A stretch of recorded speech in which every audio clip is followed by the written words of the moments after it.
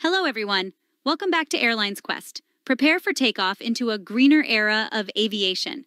In a groundbreaking moment for the industry, the EcoPulse has triumphantly completed its first flight test in hybrid electric mode.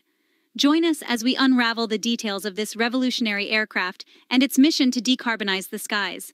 The EcoPulse recently completed its first flight test in hybrid electric mode, marking a significant step toward the decarbonization of the aviation industry.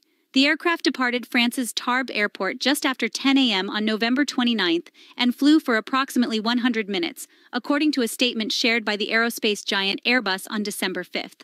The EcoPulse has completed extensive ground tests and 10 hours of flight tests, but the electrical systems were always inactive. This recent jaunt is proof that the hybrid propulsion system works in flight, Airbus CTO Sabine Klock said in a statement. This is a major milestone for our industry, and we're proud to have powered the EcoPulse demonstrator's first flight with our new battery systems, Airbus CTO Sabine Klock said in a statement. Unveiled at the Paris Air Show in 2019, the EcoPulse was developed by Airbus, Daher, and Safran to reduce carbon emissions and lower noise levels. Based on a Daher TBM aircraft, the newcomer is equipped with 6 electric thrusters on the wings. Each one is driven by an electric Safran engine rated at 50 kilowatts. The propulsion system combines 2 power sources, a turbogenerator, an electric generator driven by a gas turbine that was supplied by Safran, and an 800V battery pack that was supplied by Airbus and can deliver up to 350 kilowatts.